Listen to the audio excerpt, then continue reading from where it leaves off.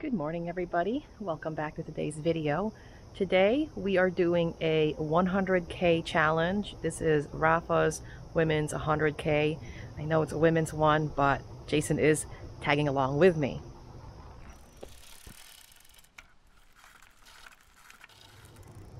I know it's Rafa's 100K challenge, however, we're not wearing any Rafa brand clothing. I'm actually wearing my Pactimo jersey, the summer weight one, and Jason is as well. Although my base layer is by Rafa, so I guess that counts for something.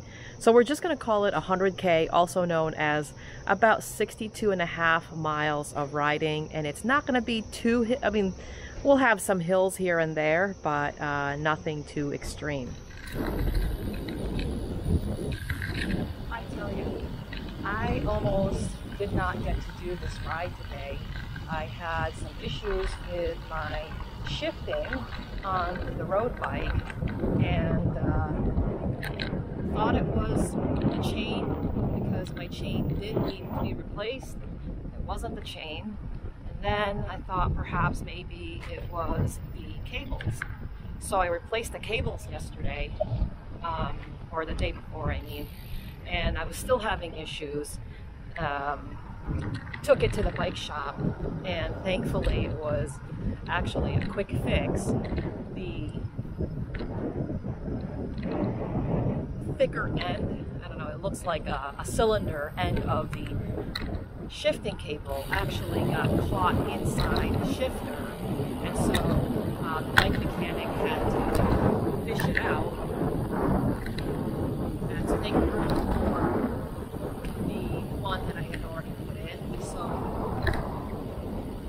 glad that that is taken care of and that we'll do this ride. So I think Joy already talked about the ride that we're doing today, and I'm looking forward to it because we haven't done a road bike ride together in a couple weeks, and haven't done a long one since our Century ride about 3 weeks ago.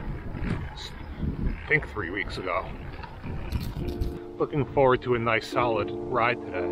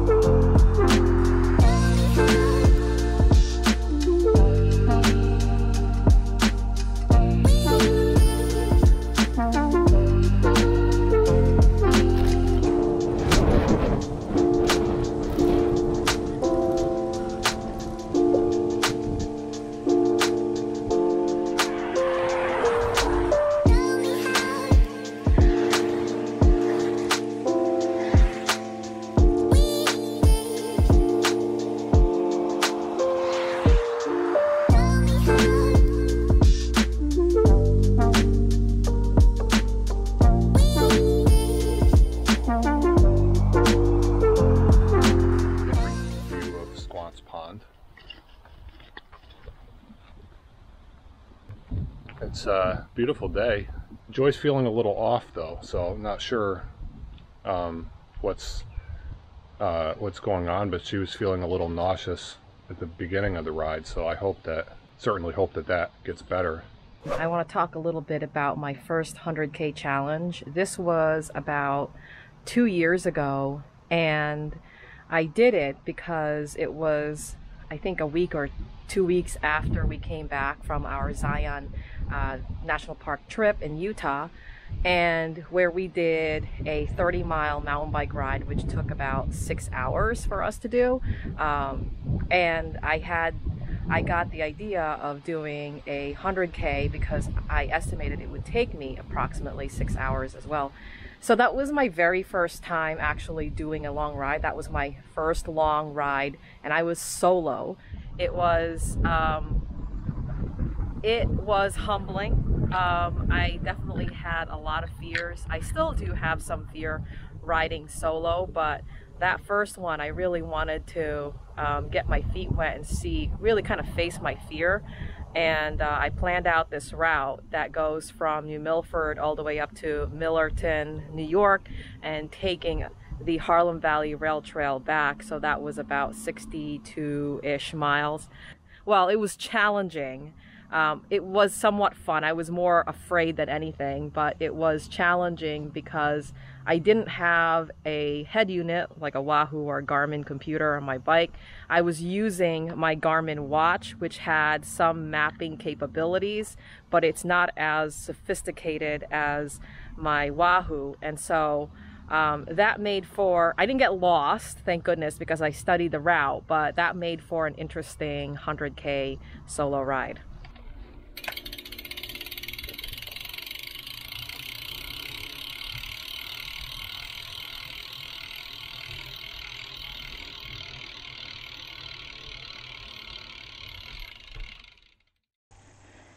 It's actually a pretty nice day today. It's a little on the breezy side, but I think we can manage. So we are riding through some headwind. I don't know, where should we get? Which way should we go? I guess we can just, the gate, yeah, we have to go through the gate anyway. Gate's closed. And like Jason said, I am feeling kind of off today. Not sure. It's been a while since we've ridden the road bike. We've been doing a lot of mountain biking, and so maybe I went a little too hard in the beginning there, which kind of threw my system off. So hopefully it's just that and it's not anything else. I mean, I still can smell, I can taste my food. It just seems as though I was feeling a little off in the beginning, but hopefully we'll make it through. I'll make it through the rest of the ride. This is all familiar routes that we've ridden through, nothing special.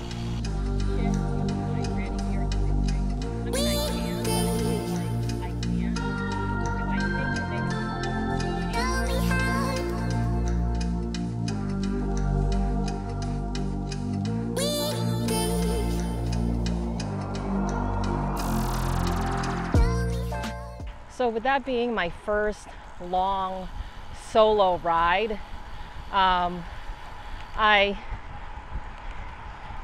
did have a lot of fear. I was definitely afraid. I didn't know what problems I may come across riding solo, like a flat tire or something wrong with my chain. Like, I actually, at the time, didn't even learn to change a flat. So I was, in the back of my mind, I just crossed my fingers that that wouldn't happen to me. And I remembered I also didn't know how to take care of my drivetrain, like my chain,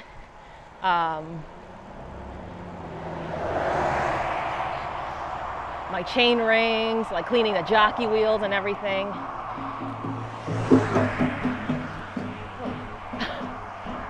Oye, ¿cómo va? So I didn't really know how to do any of that. And I remembered when I was riding, I had a 3x chain ring. So I think it was a 50, 39, and a 20 something, 28 I think, was the smallest chain ring, and an 1128 cassette, and it was an 8-speed.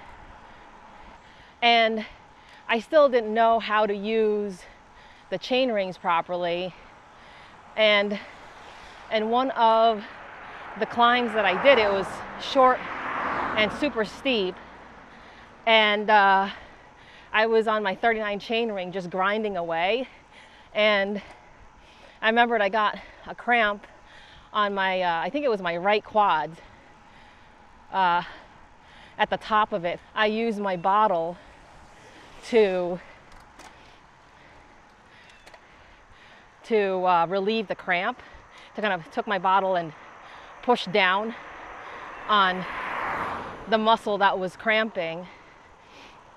And then there was another short, steep climb that came up.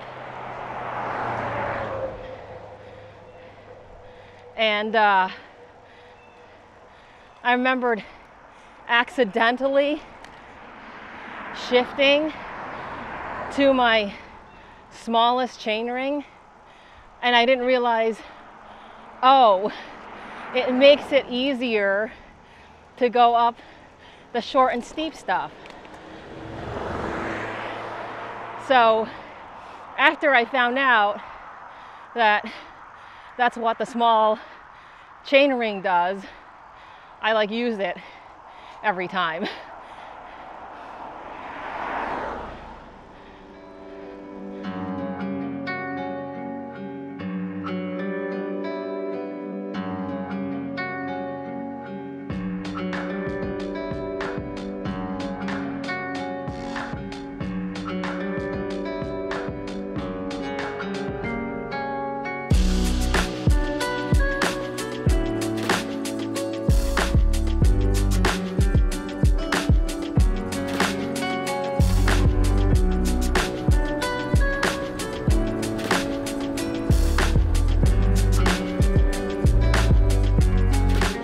So to continue with that story of my first 100K, that was my first time learning that I had three rings to choose from. That definitely saved me towards the end of the ride. But I continued on from there, and I reached this small little town called Millerton, New York, and it was there was some traffic, and cars were nice enough and kind enough to give me enough room. I stopped at this cafe and to get something to eat. It was like avocado toast, and it took like a good 30 minutes to get my toast. I don't know what happened. I guess they were just really busy, and I just really didn't feel like I didn't even get to finish my toast. It was maybe it was something. Maybe I craved sweets more than toast, and that was another thing, is I didn't realize that carbs were how much carbs can help you throughout your ride. So yeah, that was my second or third lesson on riding solo.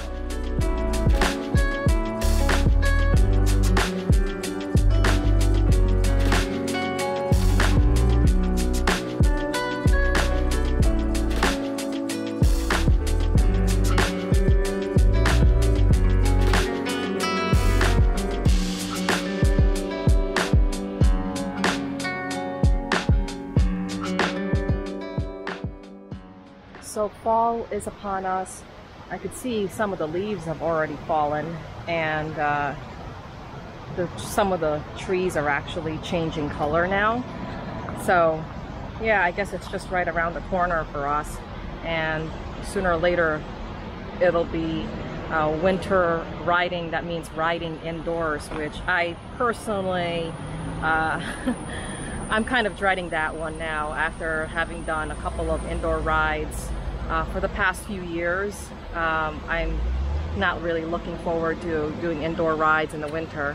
I'm hoping that there is a possibility to do mountain biking in the winter. I have looked into tires that have spikes on them, so I'm hoping that that would work, you know, during the winter. Otherwise, it'll have to be indoor training.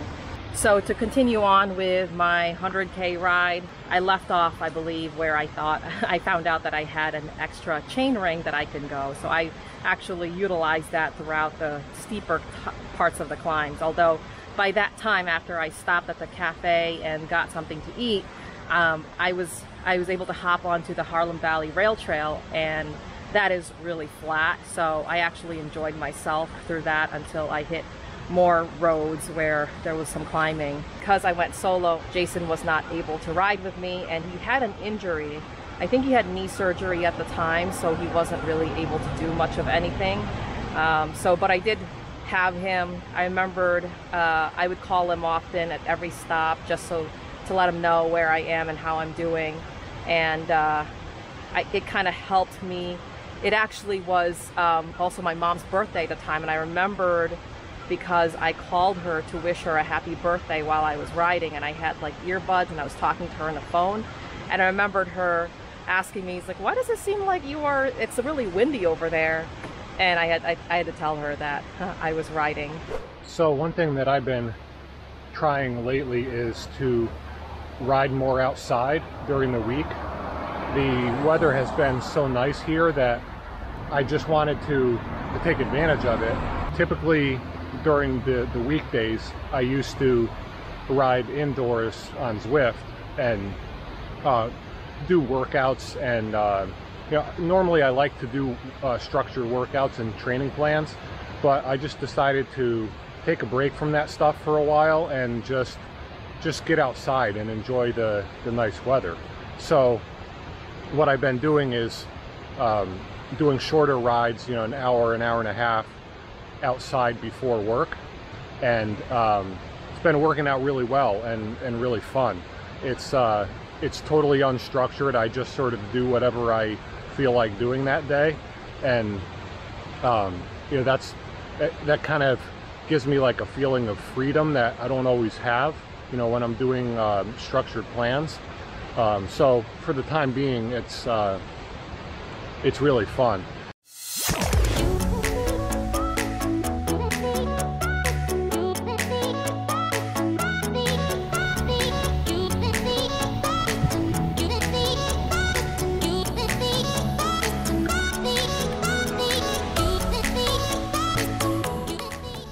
I was talking about the chain earlier and how, whoops, somebody cutting the grass. I never, when I did my 100K, I never serviced my bike at all. And so I never used lube. What I used was whatever that was lying around in the garage, and that was WD-40 as chain lube, which is not a good idea. Okay. Because I was using WD-40, all this gunk would get caught in my chain. And so my chain was so black and had all this gunk on there. So I looked at it and I thought, oh my gosh, this does not look good. And I had to find a way to clean it. I knew it didn't look right, but I didn't know what it should look like. So I wound up getting a new chain after that ride. Nothing bad happened to me on that ride, but you know, had I continued to ride with that chain, it would have snapped at some point.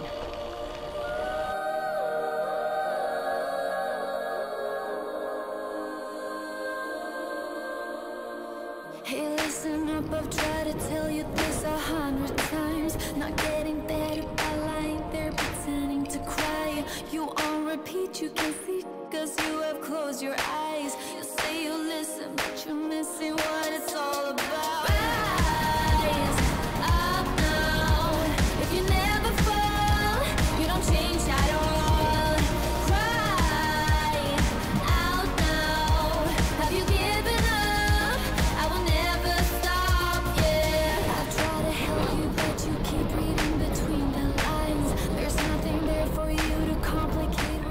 We are 45 miles into the ride and with 2,800 feet of climbing. This is a kind of a flatter route than we normally would take. Probably not a good idea for me to be sitting on the road here, but I need a place to sit. Oh my gosh, I have all these mosquitoes. That's it for the story of my first 100K. If you guys attempt your own ride, whatever distance it may be, if you're riding solo, it's one of those things where you know, you definitely face your fears, And I know there's a ton of things that can come up as you are riding, things that could potentially, things that could scare you, like a broken chain or a flat tire. But just know that if you somehow prepare for it, if you have the right contacts, if let's say you get lost or something does happen to you, just have a person ready if there is somebody available to help you out if you get stuck or stranded somewhere. Yeah, I hope that does help you in stepping stone to getting into cycling. And oh my gosh, I'm getting devoured by mosquitoes. Anyway, hopefully that helps to inspire you to kind of do your own solo ride, or just to face your fears of riding by yourself, face your fears of things that could come up in your mind, those mind games that tell you that you can't do it. And you'd be surprised. You will surprise yourself at the end at how much you can accomplish. Anyway, I'm gonna stop talking because oh my gosh, these mosquitoes are everywhere.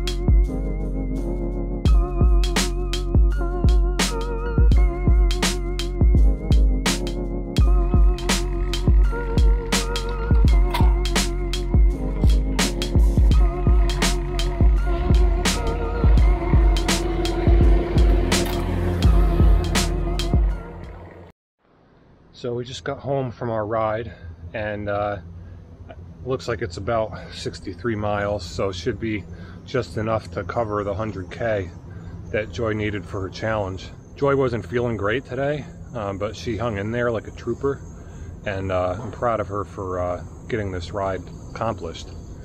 Good thing we turned the AC on before we left.